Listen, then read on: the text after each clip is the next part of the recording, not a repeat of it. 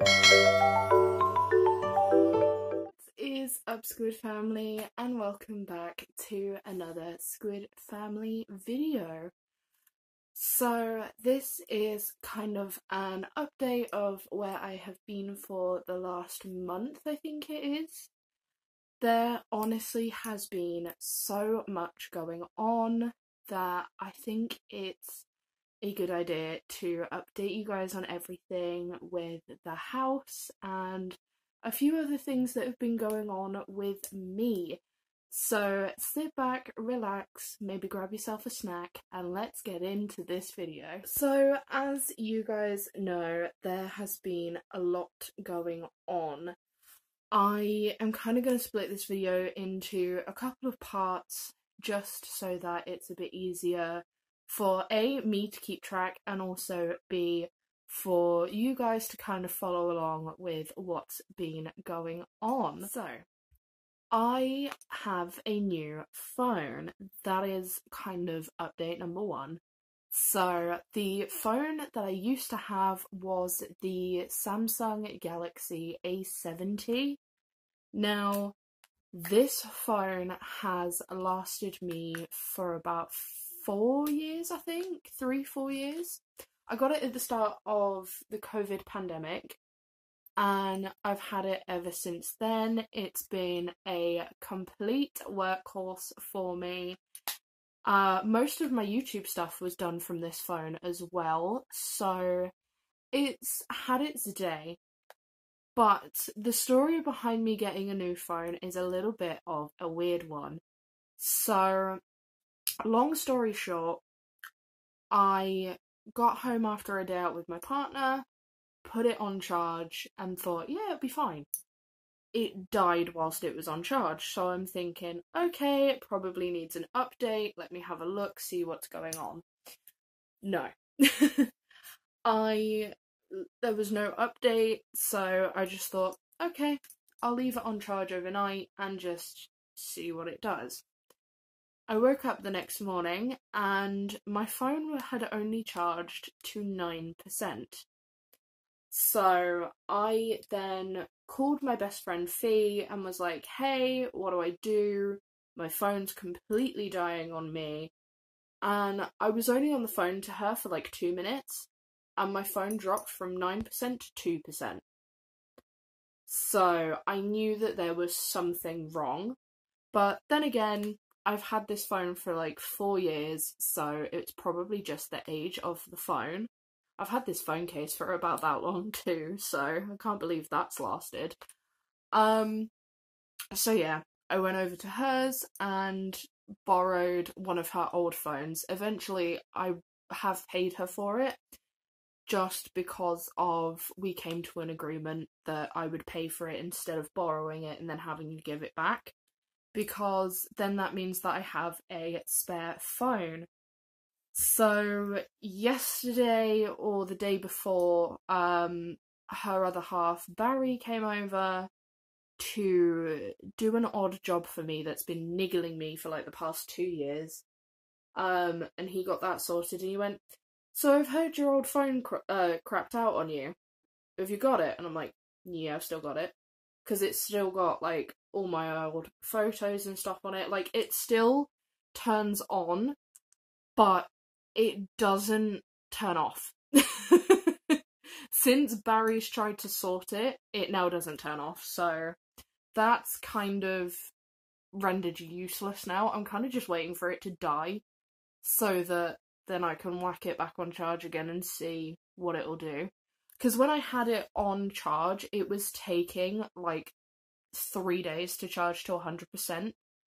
So I honestly don't understand what's going on with it. But I've got one and I can get back in the swing of YouTube again and just sorting out every other problem that I have going on right now. I have also been getting into writing and creative writing lately. I started to write down kind of my autobiography, kind of. I mean, I know I'm not like this big famous person and whatever, but I kind of wanted to write it down, see how much I could remember, and just get it all down on paper, because it's quite an interesting like story. It's got a few twists to it, and I'm really, really enjoying writing that at the moment. Plus, I have been getting into creative writing, and I am really, really loving writing and just getting these ideas that have been in my head for months, if not years, and just putting them down on paper. It's been a really nice like outlet for me, which is really awesome. So I've been working on a creative story that kind of follows two people that go to a comic convention together, and one of them ends up meeting someone, and I've just been really getting into the whole creative writing aspect and seeing how far my imagination will go. So that's been awesome. Plus, I've been writing down like some poems and like a couple of song things, and just really letting my imagination flow and testing the limits. So I've been really enjoying that, and it's been like a really nice way to kind of just let my emotions go. So I've been, sorry, that's a fly. I've been doing that for ages. And I've just loved it. The other thing that I wanted to update you guys on as to why I kind of haven't been around on YouTube at the moment, aside from the whole phone problem, is I've been getting back into my drawing and painting again. I kind of fall in and out of love with it. I guess it's kind of when I have a bit of a block. Um, but I've been getting back into it, and I have been doing some Christmas presents slash birthday presents for people. So I kind of wanted to show you guys some of the ones that I've done. I will be blocking out names because a few of them have some names on. But the first one I did was this one. As you can tell, it's a Tottenham Hotspur inspired one for my partner's granddad, and I'm really, really happy with this. The shirt and the lettering that's under this piece of paper was an absolute pain to get straight on the shirt, but I did it, and I'm actually really happy with this. So all around the edge, it's got Tottenham Hotspur legends and just some of the famous players. And this is the vintage Tottenham logo as well, which I'm so happy with how that came out.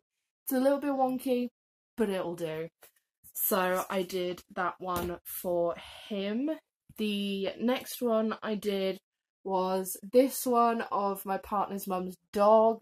I was so happy when I done this one, because I did one of my dog Tinker before, and that came out really, really well, but I wanted to kind of try and do another one, so I did this one for her for Christmas.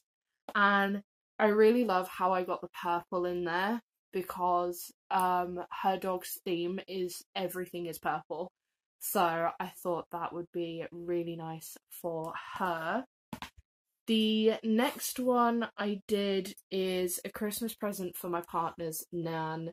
It's this one here. She is an avid gardener, and I thought this would be really, really nice for her. I'm just covering a couple of them because they've got names on them, and I don't really think my partner would want their names out there right now. But yeah, I'm really happy with how this turned out, and the little tiny bees and butterflies are so cute on this too. The next one I did is for one of my friends. I did this epic Mickey Mouse. I tried my hardest to copy his signature from Disneyland, but I'm so happy with how this turned out. And the little tiny stars all over it as well. The shading as well took me so long, but I'm really happy with this. This one kind of took about, I think, 2 hours, maybe a little bit longer, but I'm really happy with this one. He is just so, so cute, and I love it. Please ignore my camera trying to focus. I'm still getting used to this phone. And then the second to last one that I did is this Stitch one. This is for one of my really, really good friends, and if she sees this, she's gonna know who this is for. But I'm so happy with this. He looks like he's jumping out of the canvas, which is really cool. I wasn't quite sure about how I was gonna do that, but I managed to pull it off, and I think it looks really, really nice. And then the last one I did is this one. I'm not actually going to say who this one is for, just because of if they watch this video, they're going to know exactly who it's for, but I don't think they will. But I just did the Spyro and Crash Bandicoot with Spyro's gems and the Wumpa fruit from Crash, and their two respective villains in like a silhouette behind. I'm really, really happy with how this one turned out, because this one is mostly freehand, especially for the villains in behind. But I am absolutely in love with this. Plus, this is the first, like, full canvas one that I've done, and I'm really happy with it. And they're all, like, dated and signed on the back so that they know, like, when they were done and things. But I have been really getting into my art lately and just been loving trying new things. So just a general update on how I have been. I've been doing quite well lately. I've had a couple of little mental wobbles, but other than that, I've been completely fine. Me and my friend Fee have been meeting up nearly every week and just having a girly sleepover for a night and just chilling out, really. I've recently been down to my partner's for the weekend just to see him and spend some time with him, because he's been coming to mine nearly every weekend since like the end of June, I think. So it was nice to just get away to his for the weekend. I say it was a weekend, it wasn't, it was a little bit longer than planned. So last weekend we went to a county show, and I was only supposed to be there from Friday to Sunday, or Friday to Monday, and I ended up staying till Wednesday because there's been some crazy stuff happening. Like, I wasn't very well, and then my neighbour across the road called me the day I was supposed to come home and was like, hey, you have no electrical water in your house, because they didn't have any electrical water. So I asked her to come over and check, and she checked and she's like, yeah, but you don't have any water or electric either. So I stayed on another day at my partner's just for everything to be sorted. So it's just been flipping crazy lately. But yeah, I've been meeting up with Fee, and I've sort of had a few nights out with Eden and my friend group. And yeah, it seems to all be slowly falling into place. Like, me, Fee, and Eden have got a sleepover this weekend that we're planning. And then Saturday we're going out and watching the new Beetlejuice movie, which I'm so excited for. Like, Tim Burton is one of my favourite directors, and I'm so excited that there's a second Beetlejuice coming out. So we've all planned to go as a group to go and see that, which will be awesome. And my partner's coming up to stay that weekend, I think, as well. So yeah, it's been going good. Also, I'm gonna see Lauren next week as well, which I cannot wait because I haven't seen her for like a month, which is nuts. But yeah, so it's all slowly going, and I know I have been away from you guys for a little while, but that's kind of the reasons why. But there will be some new videos coming out soon, like I'm gonna do a tattoo tour, and once the house is sorted, I'm gonna try and do a house tour, like a final goodbye to this house, I suppose, when that happens. Once I've moved, I'm gonna do a house tour there so that you guys can see my new digs.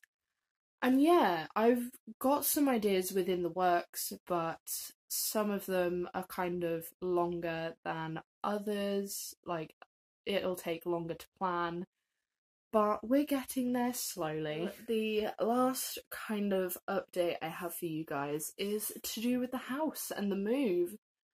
So we have gotten to the point now that the draft contracts have been sent and my solicitors have been working trying to sort out everything with that. I had to go in a little while ago to fill some paperwork out because I was having some issues doing it on my phone. And then obviously the thing fucking died on me, so it's been flipping crazy the amount of crap that has gone on since I last spoke to you guys, like in an update sense. So yeah, we're at the draft contract stage, so it's moving quite quickly.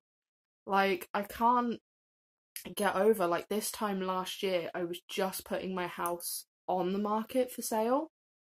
So, like, it's crazy how quickly it's gone. Obviously we had a kind of setback in the middle where my buyers dropped out and we had to find someone new. But that all happened, and yeah, I'm just trying to get my head around the costs of everything at the minute because it's been going flipping nuts. Like, you don't honestly realise how much these things cost until you do it. Like, I know when my grandparents moved into this house from our old one, we didn't really have, or I didn't really know what any of the costs were, or like really how much it costs to move. So honestly, it's crazy that me at 25 has been put in this position where I can afford to move house, which is honestly nuts, and I still can't get my head around it now, like a year into this nearly. Honestly, it's nuts. But I'm still trudging along, I'm still sorting out stuff within the house and trying to figure out what I'm taking and what I'm leaving, and it's all a stressful situation, but I'm kind of loving it. I feel like I strive on stress and just craziness, I guess. Like, it really seems to help me sort of knuckle down and go, right, this needs to be done. Meanwhile, I'm still sat here a year later and I still have like half of the stuff in this house that I don't need. But we're getting there slowly. So that is it for this video. I hope you guys have enjoyed, and yeah, it's been a little bit of a weird update. We've kind of jumped around a little bit here, there and everywhere, but I hope you guys can kind of understand where I've been for a little while. So I hope you guys have enjoyed this video. If you have, please leave it a like and maybe subscribe if you want to, if you want to catch up with me and what I'm doing. So yeah, bye guys.